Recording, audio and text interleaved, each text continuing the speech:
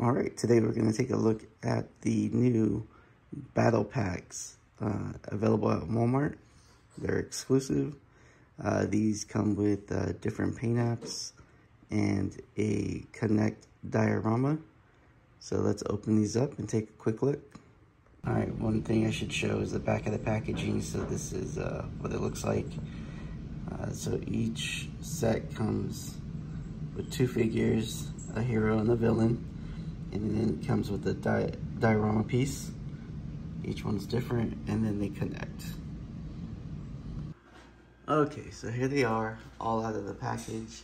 I have the new battle packs figures next to the single carded figures. I'm not going to go over articulation because they're pretty much the same figures, minus some accessories. So let's start these off one by one. Okay, starting off with the leader, we have Leonardo.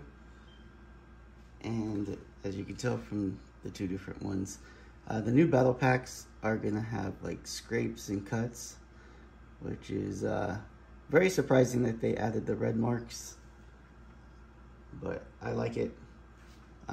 Also, I'm not sure if it's just this figure or not, but he has a little bit darker paint around his mouth compared to this one. So it's the same shade of green as far as the skin tone. Like I said, they just added some cuts and bruises to him. Same swords. But it doesn't come with the weapons rack, obviously, just like the Target exclusive 6-pack. Next, we have Raphael, the angry one.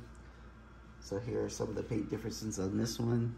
Not as much cuts and bruises that they put on this one.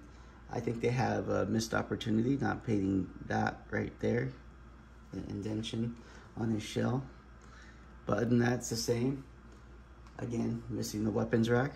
One thing to note, some of the QC issues out there is that on the single carded figures, the pouch isn't painted. And some of the emblems on the belts are different as well. So pay attention to that when you're purchasing these. But that's Raphael.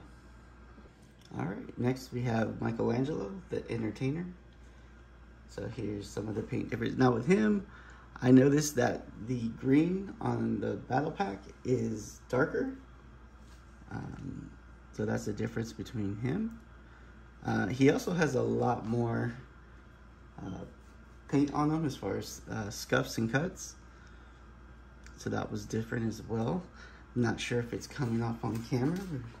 I gotta put him a little closer so you can see that he is a shade different. Okay. But that's Michelangelo. Okay, here's Donatello, the brains. So one accessory that's different is the headphones. So in the single pack, this one right here, you're gonna get the headphones, and in the battle pack, you don't get the headphones.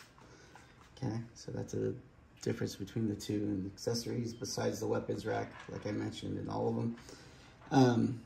But here's what he looks like with all his scuffs and cuts. He has a pretty big one on his leg. I don't know if I mentioned this, but if I didn't, there is no paint on the back.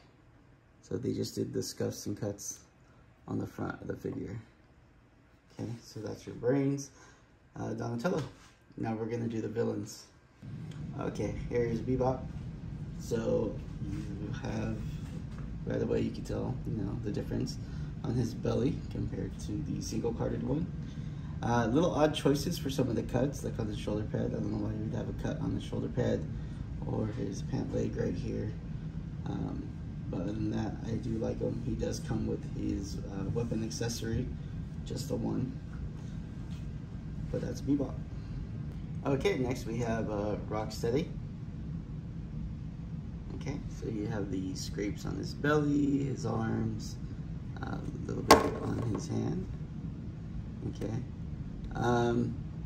His horn is darker on this one compared to the single carded one, but like I said, I don't know if that's just a variation in the packaging, or my son, who's been playing with his turtle figures, kind of wore off some of the paint, so not sure if that's going to be consistent with all of them. All right, next we have Leatherhead. Now this one, the paint apps just don't come out as good as the other ones, just because there's not a lot of flesh for them to paint, so they put a bunch of the paint on the pants, okay, and a little bit on the arm. So this one I would say is probably the most disappointing out of all of them, okay. And like I said, I'm not going to go over articulation. I did that in my last videos. I did one for the villains by themselves, and I also did one with the turtles by themselves. Unfortunately, there's no Splinter in these two packs unless they decide to do one later on. But next up is going to be Superfly. Okay, so here is Superfly.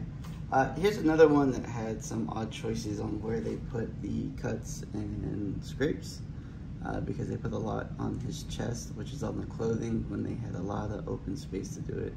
A little bit on his arm, maybe because he's a darker color, it wasn't coming out right, but you do see it on the legs here, okay, and the hand. All right, and as a lot of you noticed in my video with just the fill-ins, this one was missing his little piece there, but this one is not, so just be wary of that. Now let's take a look at the backdrop diorama. Okay, so here's the first two backdrop diorama sets. I can only fit 2 in the frame, so that's what I'm going to do here, but I will show you kind of like the detail in these first two. So on the left here you have the workout, dojo and gym, and then you have next to that you have the skate shop. Now these connect, there's a piece on the back that I didn't want to break off that connects the two sets together up here. They also tab in at the bottom, so they insert together. All right. And then on the back, they have a kickstand. Now, Playmates did put an instruction video up on their YouTube. So here's a little thing. You break this off, and you can connect it up top here. But like I was saying, there's an instruction video on how to do this from Playmates. But I like the detail. I wish that they used non-glossy cardstock, so that way make it easier for toy photography, so that the light didn't shine off of them as much. But I do like these. They came out great.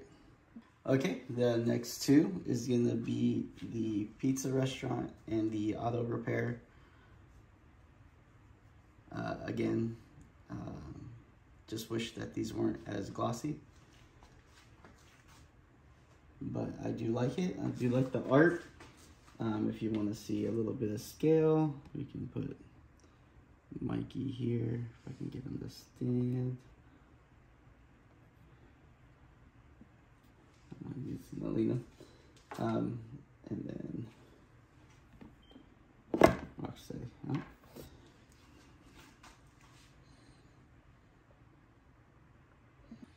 All right, here's all 4 brothers on the diorama set. Let me know what you think. Are you grabbing these? Have you found these? Are you looking for them? To me, I like a little bit of more paint apps, so I do like these. Gives variety, especially for your kids for playability. They have the different versions. It's like they just came out of Saving New York on this set. So let me know what you think. We're only 1 week away from watching Mutant Mayhem. I'm excited. I get to watch it on the 29th. I was able to get the early preview night tickets, so super excited. But have a great day. Thank you for watching.